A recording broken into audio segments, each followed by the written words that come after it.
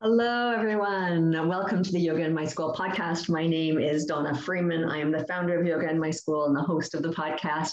Whether you're listening or watching, welcome, welcome, welcome. It's wonderful to have you here. Today is a really intriguing topic that I know that if you've clicked on the title, that you're in for quite a treat. It's kind of a weightier topic, but with so much hope, I think. We're going to kind of combine a few things here. But I want to, first of all, thank everyone for listening, for liking, for sharing, for writing me with show suggestions. It really means a lot. As many of you know, this is a labor of love for me. I've done it for many years. And it's wonderful to be reaching new people all the time. And I do that through you, the listeners, the watchers, as you find value in this production, as it were, in this conversation. So thank you very much for all that you do to share the yoga love and the yoga joy and to sprinkle it around the world in your own communities and your own areas of influence. I really appreciate that. And you can always find me on Facebook, Yoga in My School. You can find me on Instagram at yogainmyschool.podcast or Donna K. Freeman, depending on how much of me you want. Whether you just want the podcast or you want a little bit more of the Donna Freeman, life, days and life of. But thanks so much. And I know many of you are longtime listeners of the show, so I really appreciate you. All right. Today we have a guest who I tracked down, again, through a social media post. I came across my Facebook page and someone had written that there was an article in a Saskatchewan newspaper. So Saskatchewan, for all of you folks broader than the borders of Canada, is a province in the center of Canada, very flat prairie province. And they're right beside Alberta. And I've been there a number of times running yoga teacher trainings in Saskatoon. And so I was intrigued, and I was especially intrigued about this topic of yoga with the Indigenous populations of Saskatchewan. And so I read the article and I learned about the Saskatchewan Indigenous Yoga Association, and I had to reach out to their founders and see if they were available to have a chat. So today we are talking with the beautiful Dawn Deguire and talking about the Saskatchewan Indigenous Yoga Association and all that the work that it does and the movement and the representation and all that goodness. But welcome to the show, Dawn. Hi, thank you. Can you tell our listeners a little bit about yourself and how you came to yoga? Well, my name is Dawn Deguire. I'm from a member of the Musqueam First Nation, which is in Treaty 6 territory. I grew up in Saskatoon, and I found yoga along my healing journey. As I was healing from addictions and from intergenerational trauma, sexual abuse, about 10 years ago, I came across yoga at a fitness center, and I was immediately just hooked on it. At that time, it felt like something I could be good at. It felt like something that was different than what I'd been accustomed to. But what I didn't know was at that time that yoga was starting me on a journey of healing that I didn't even know it was starting me on. So it's been kind of like the undercarriage of my car that's been driving me around for the last 10 years. And I didn't really even, think about the undercarriage of your car. And so I found it that way and immediately just began to have experiences in my body, landing in my body for the first time in my life. And so now I know that, I had quite a bit of dissociation just due to my traumas. But it also began to touch me on the mental level as well, where it got me to ask myself deeper questions, really pivotal, deeper questions that, were the formation of, the basis of my entire future and where I wanted to go with my life. And it was around through the movement, but also through the stillness of the practice and incorporating meditation in, that really began to make a lot of differences in my life. Thank you. Everything that you're saying just kind of resonates with me as well. So you find it, and it's like, oh, where have you been all my life? It's like, this is something that I can really run with, and like all of the pieces kind of come together. And I'm sure that many of our listeners have had similar experiences as they've kind of arrived at their mat and then learned so much about themselves. And so thank you very much.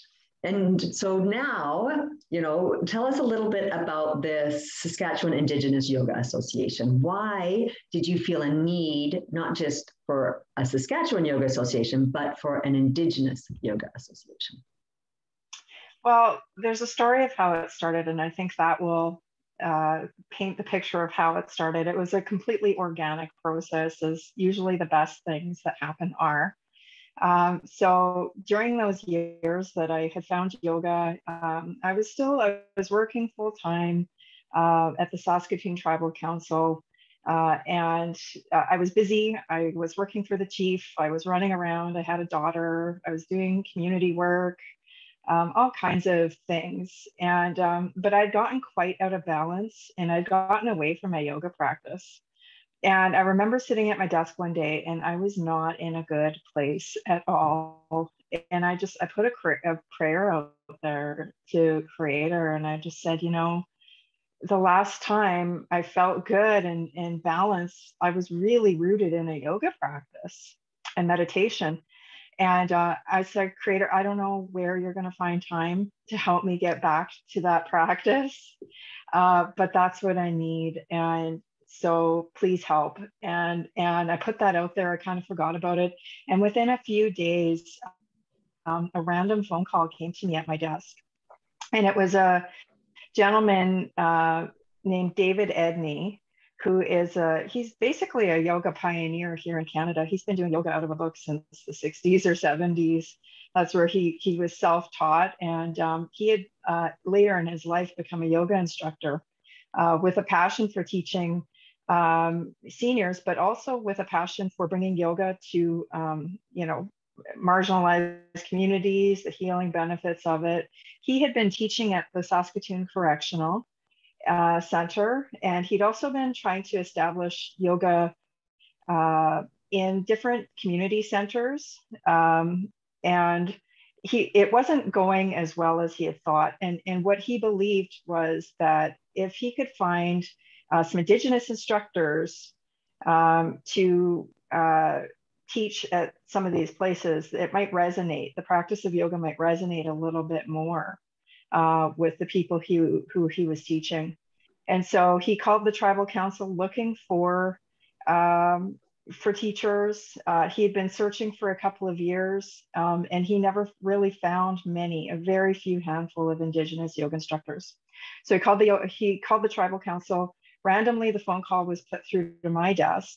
And I think it's because they just knew that I did yoga, and I was one of the only people who outwardly practiced yoga. And the rest was history. He said, well, I want to start a scholarship program to teach or to train Indigenous yoga instructors.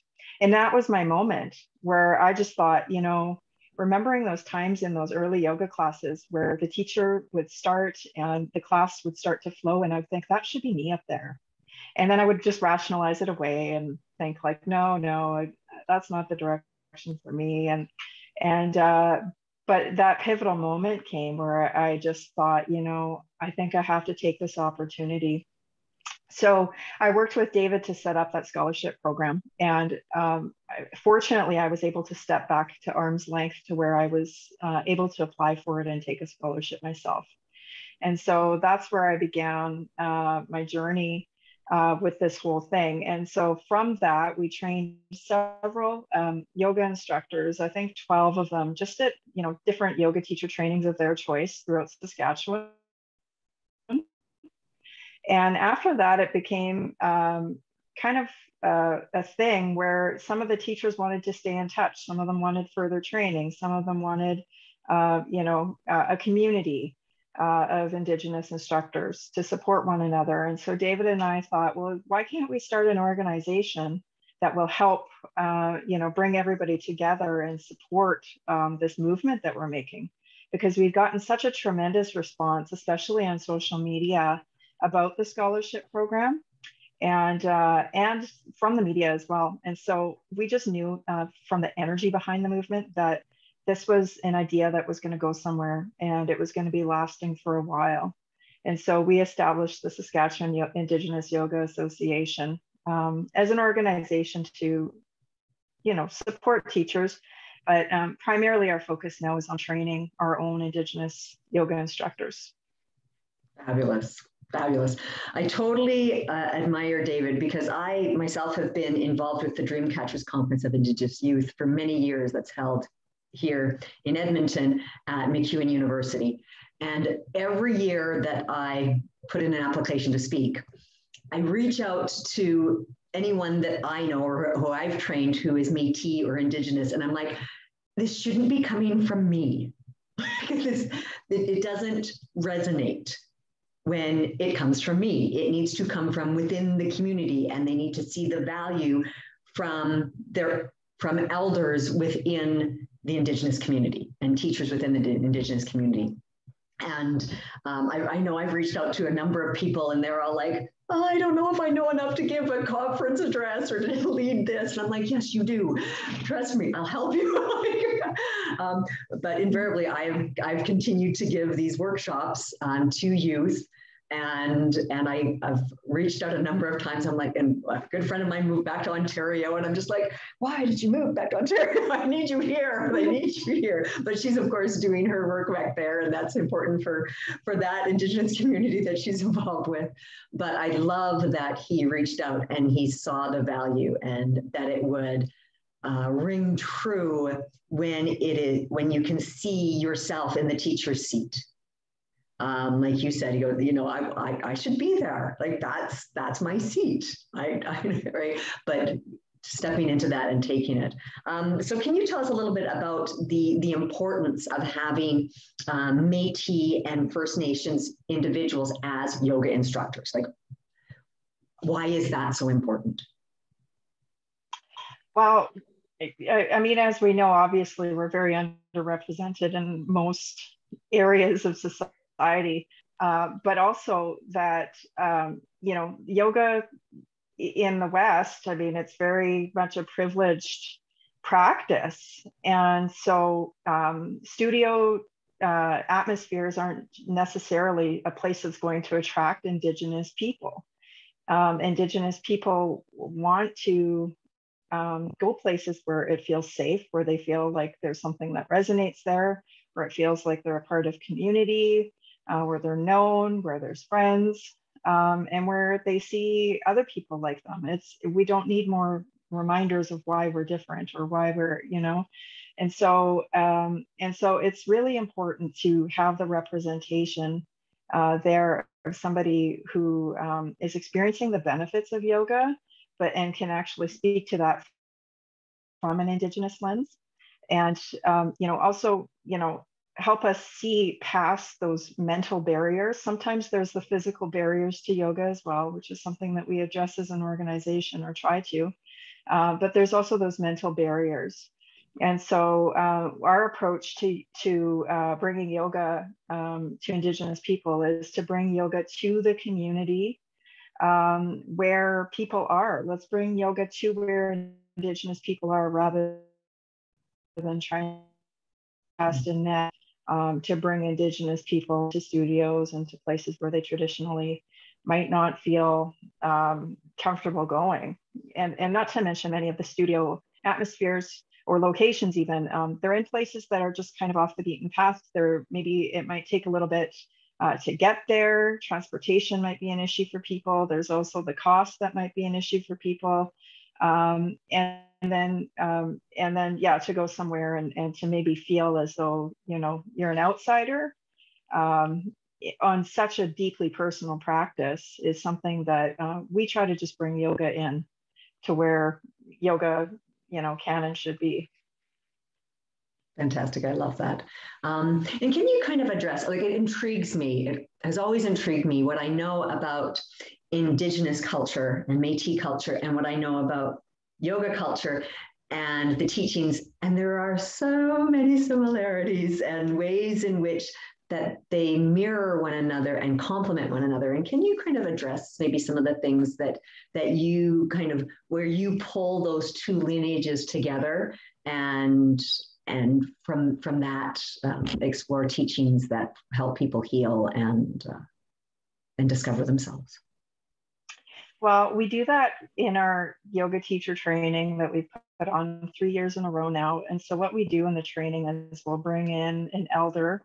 For the last 2 years, we've worked with Joseph Natauhau, who is a well-known Indigenous elder here. He's an actor and singer, all kinds of different things. And he's really grounded in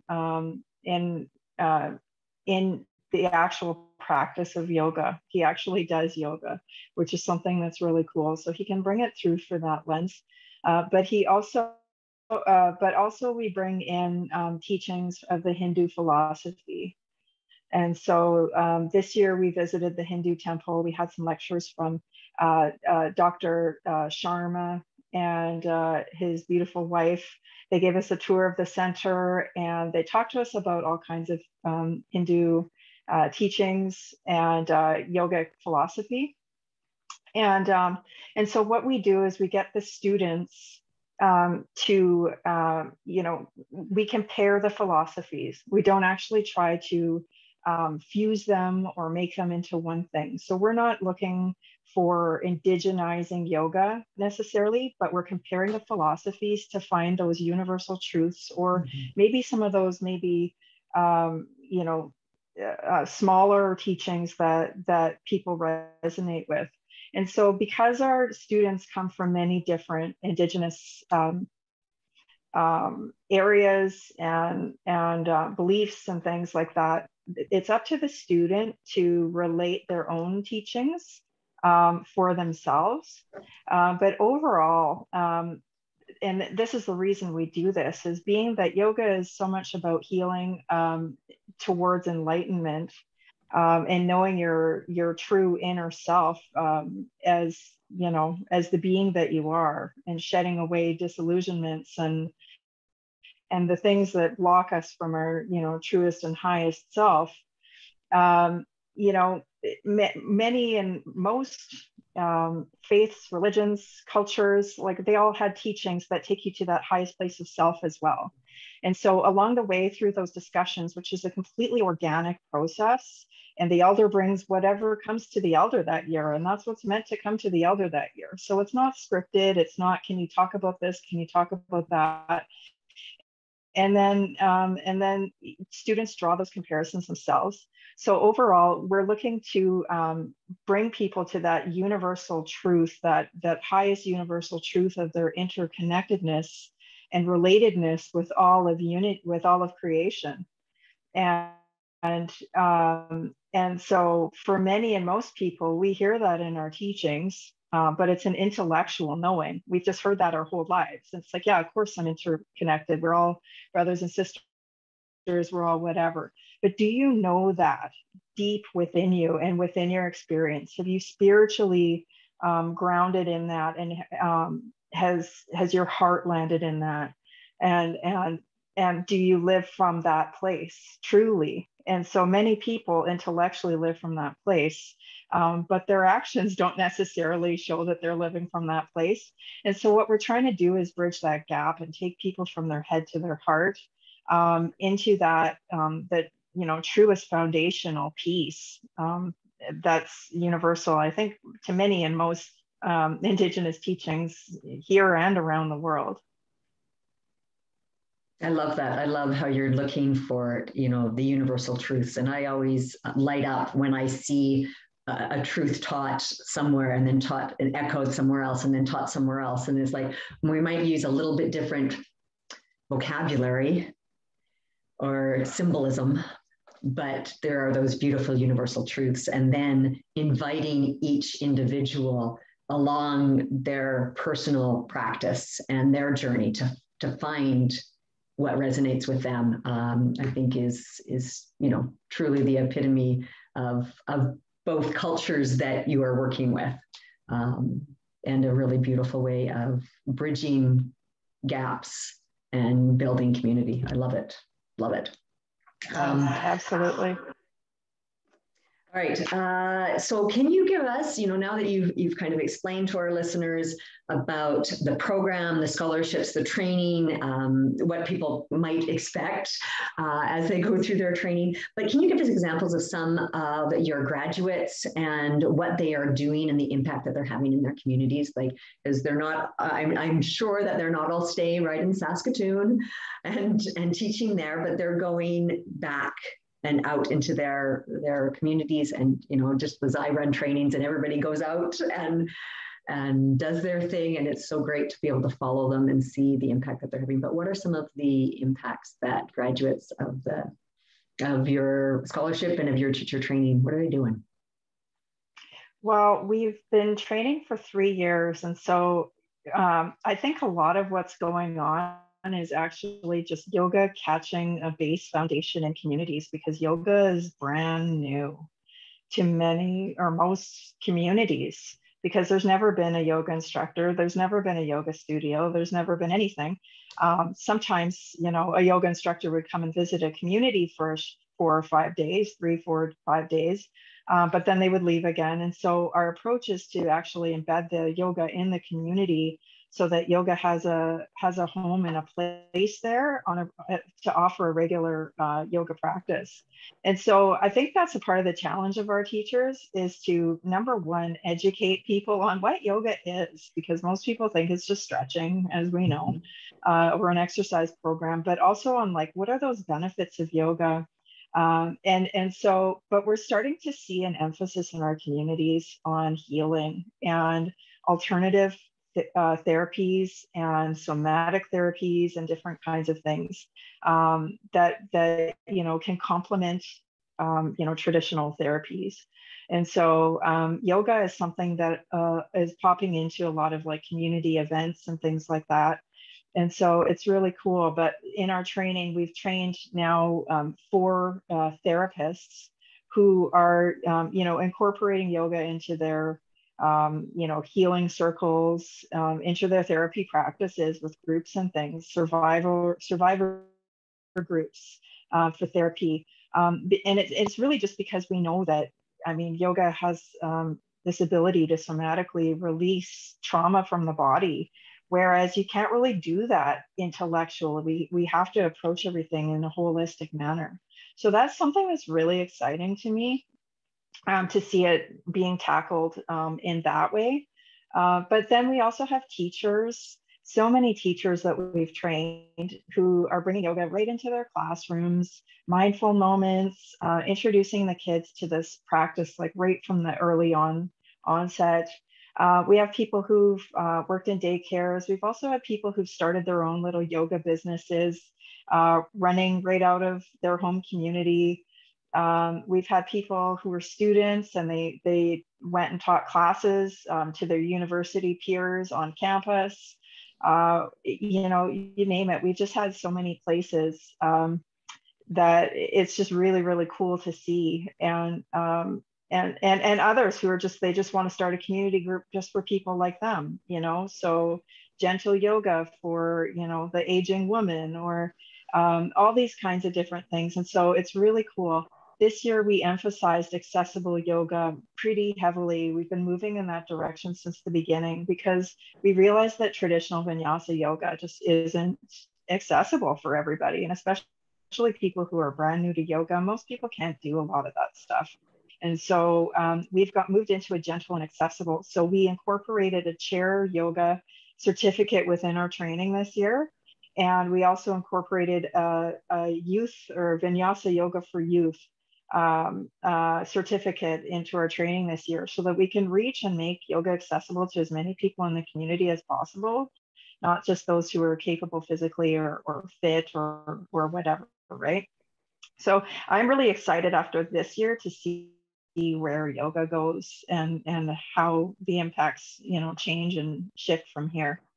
Yeah, I love it. I love that ripple effect of everyone. They take it back and then they do their thing, and it just keeps going out in waves. And that's awesome. I love the accessible yoga movement. I'm huge supporter of that, and just everything that you say about the somatic release and the healing that is available when we use these tools.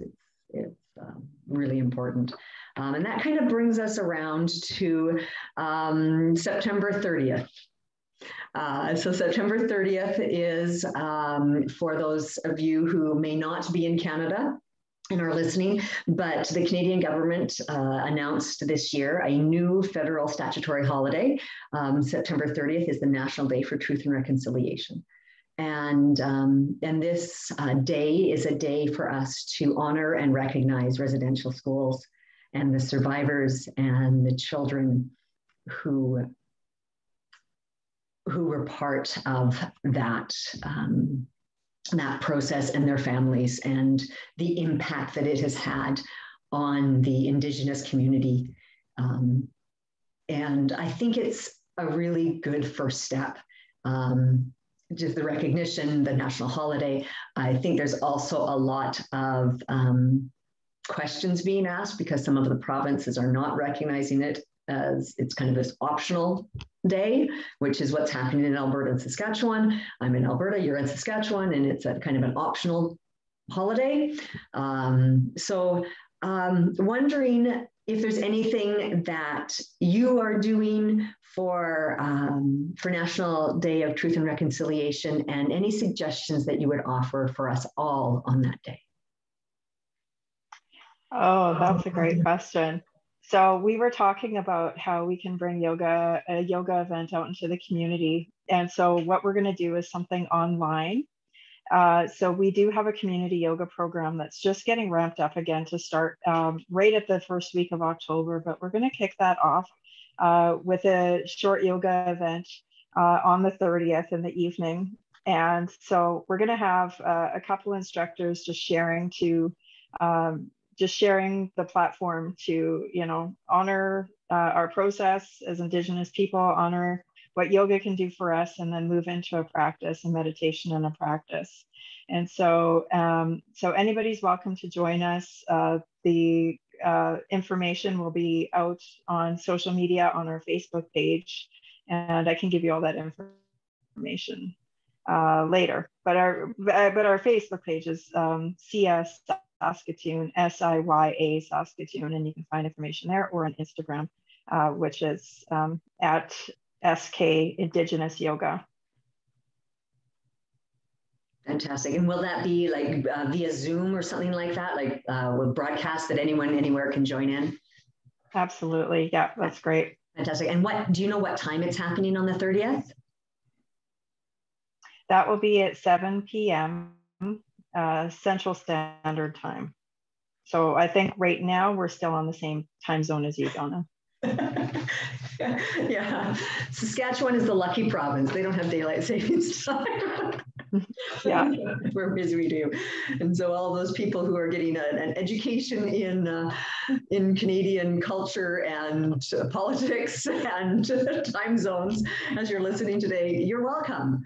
All right, and so the second half of my question is, what, other than joining in on your practice and honoring and supporting you and your organization, what else can people do if they are celebrating and honoring this day of truth and reconciliation? What are some of the suggestions that you can think of for us to do with our children and our families and our communities? Well, the orange shirts are a great representation of support. So even driving around Saskatoon, you see many houses with just an orange shirt just hung up outside and a teddy bear on the step. And so what we're honoring here, I mean, truth and reconciliation, but we're also honoring the children who have been unearthed, and that grieving process that's collectively happening. And we're also, so the Orange Shirt Day is a really big deal right now. So orange shirts are really great. But if there is a community event, a public community event in your community, like, don't be afraid to attend it and to show your support. And don't be afraid to keep talking about it, because what we're noticing is that, the discussion is beginning to get really quiet. And so we want to keep this as something that's open and discussed, because it's not something that's just supposed to go away. I think it's something that we need to, keep alive and keep open for our healing process until, the right, whatever the right process is that needs to happen will happen. But I know that there's a lot of movements also happening, or events and things that are raising funds for the residential school survivors society, I believe they're called, and that kind of thing. So there's multiple ways that you can, but usually like a school or something that you're tied to will have some sort of event happening that you could get involved in. Yeah, fantastic. Thank you so much. And I do encourage people to take some time on September 30th to honor the children and the families of the residential schools. And like you say, this collective mourning, it touches many of us, and has a huge impact. And I think that, like you say, whatever will happen will happen. It will be a process of healing, and you can never really predict how that is going to happen in your own life, never mind on a huge community and nationally type of process. So I love the first steps, and let's keep this conversation going, definitely. So thank you so much, Dawn. I really appreciate your time, your poise, and your mission. I support you wholeheartedly, and the more people that we can get involved, the more individuals can be touched for good. Thank you. Thank you, Donna. It's been wonderful to be here. All right. Appreciate everybody listening, watching. Definitely join in on September 30th at 7 p.m. for the practice. And wear an orange shirt on September 30th, wherever you are in the world, wear an orange shirt in honor of the children and the families of the residential schools. And I know I will be wearing my orange shirt that day, and I have the day off. And so I will be doing my own honoring in my own way. So thank you. And thanks to everybody for listening. Again, like, share, let's keep this conversation going. Send me your comments, reach out to Dawn if you have questions, or if you'd like to support them in their scholarship program. It's really, really important work. And the ripples will continue to flow and have an impact for many, many generations. Thanks, everybody. We'll see you again next time.